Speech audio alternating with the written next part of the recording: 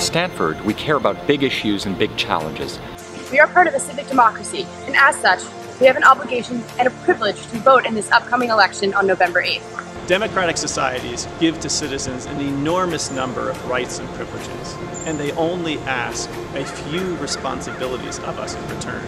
One of those responsibilities is to vote. It's an opportunity for me to exercise my right as an American citizen. It's a precious opportunity to make a difference in our communities, in our country, and in the world. Voting matters to me because it determines our future and what happens with our children. That really makes a big difference. This year, I won't just be voting for the President of the United States. This election, I'm voting for progress. For equal pay. For science and education. For climate change. For improved access to education. Minimum wage change. For racial equality. For sexual assault prevention. To support the construction of more affordable housing. For mental health and criminal justice reform.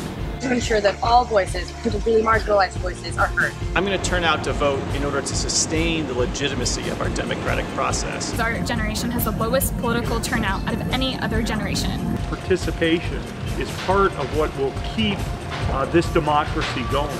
Your voice, no matter how strong, slow, or unclear, matters in our government. Every vote matters. Your vote matters. Every vote matters. Your vote matters. Your vote matters. Your vote really matters. Vote on November 8th. Vote. Vote. November 8th. Vote! Go vote! November 8th. Vote! Vote! Go vote! Send in your absentee ballot. November 8th. Go card, go vote. Go card, go vote. Go card, go vote.